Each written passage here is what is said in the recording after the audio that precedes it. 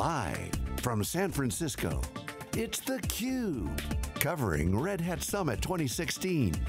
Brought to you by Red Hat. Now, here are your hosts, Stu Miniman and Brian Gracely. Welcome back. We're here at the end of day one of 3 days of coverage of theCUBE here at Red Hat Summit 2016 in San Francisco.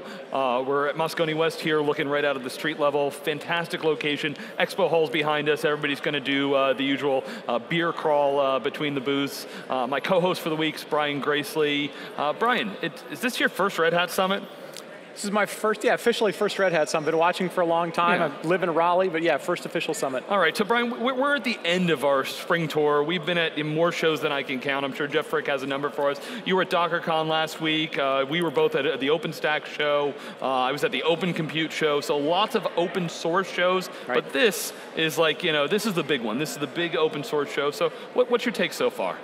I think Red Hat always is very good at finding that balance between how much is open source, how much are they promoting community, how much are they promoting innovation, and then how are they turning that into things that not only they monetize, but become supportable for their customers. And I think they've done that again today. Jim Whitehurst laid out a very good vision for building on the shoulders of giants and communities, and then we look at the announcements today. Last week was DockerCon. Today might as well have been, Red Hat DockerCon, Red Hat Docker Summit, whatever you want to call it. Docker, containers, containers, containers, containers. So they're leading in innovation. They're talking about, where they're making contributions. They're talking about, how they're helping the community at large. It's a very good message, very strong, broad message. Well, and to be clear, Brian, you said, it's open source, and everything that Red Hat does, 100% open source. Right. It's not open core. Nope. It's not, even from an acquisition standpoint. Jim had a case study in his book. Red Hat had bought a company, and they were like, oh, well, we'll release it, and then we'll migrate to open source, and it was like, oh, that didn't go well. So today, you look at the acquisitions they're making, companies like Ansible, open source from day one, move things forward. So, and containers.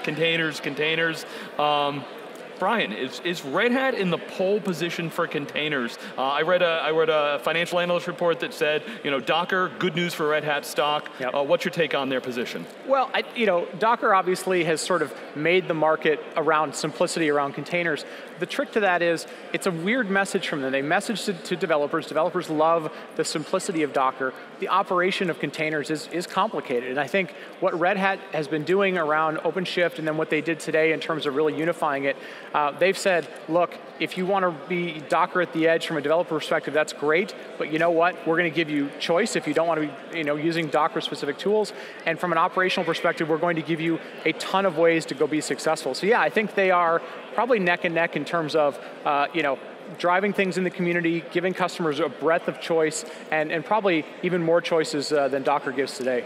Yeah, so we're going to dig into some of the OpenShift stuff during the rest of the week, but the Kubernetes, with Red Hat, last week it was Docker with Docker Swarm, that whole orchestration discussion. I was actually talking to somebody in the booth, and it's like, okay, 1, 2, 3, Docker, Kubernetes, Mesos, where are things lining up? What does the Red Hat news mean for that orchestration battle? Well, Red Hat made a big choice about a year ago. They moved the OpenShift platform from some homegrown technology to using Kubernetes, and that did two really important things for them. One, it got them more towards their community-based things, so they could take advantage of what Google is doing and Intel and everybody else. So, again, building on the shoulders of giants, but more importantly, it gave them a platform that's going to scale. One of the interesting things about Docker Swarm, driven around simplicity, scale is a smaller number. Kubernetes is going to let it scale to a huge number. There's a really interesting study that came out from New Relic, who's obviously monitoring customers.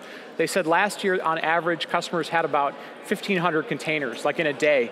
This year, it was 45,000 containers. The number of, once people start adopting containers, the number is going to grow like crazy. We're seeing different applications. So if you don't have scale inherently built into what you do, you're going to struggle long term. And I think the move that they made around Kubernetes, was pretty prescient in terms of looking at where's things going, where do we want to take advantage of that for our customers. Yeah, exciting stuff. So Brian, you also live down in Red Hat country, down in RTP. Yeah. Red Hat, they're still growing. They're over $2 billion at a great conversation with Jim Whitehurst.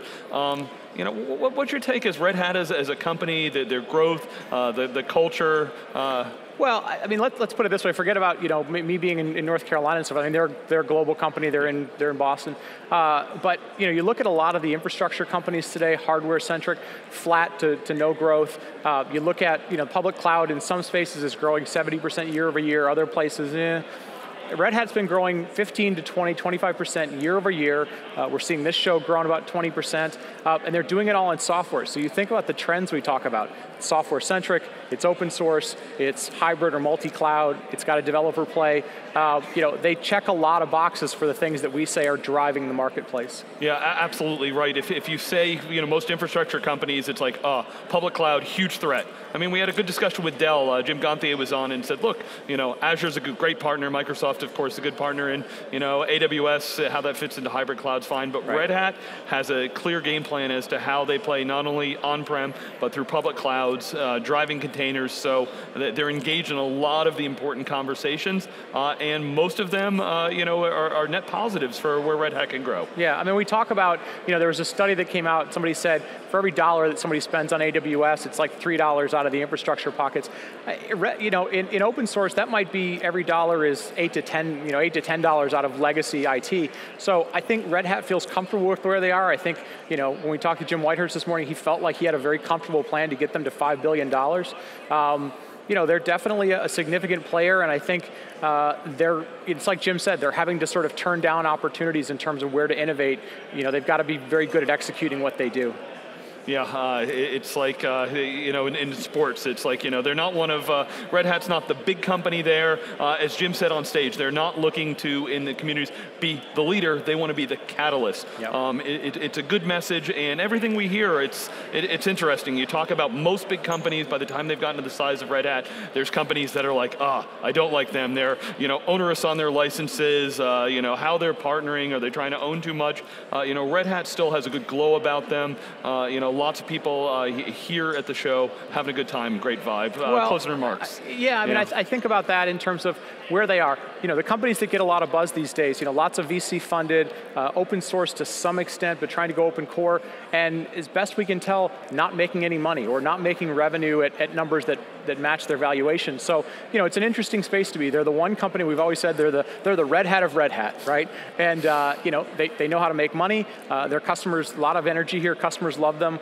They're contributing in huge ways in open source. So, I feel like the future is fairly bright for what they're doing, even at, $2 billion versus somebody else's, $10 billion.